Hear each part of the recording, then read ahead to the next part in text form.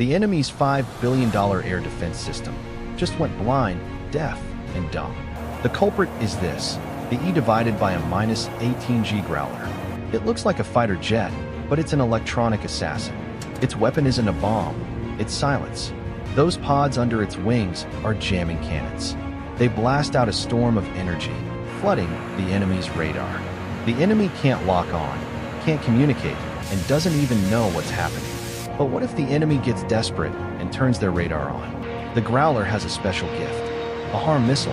It's a missile that eats radar signals. It flies straight down the source of the broadcast and destroys it.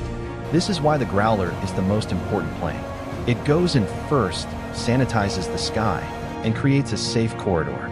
So stealth killers like the F-35 and B-2 can finish the mission without being seen.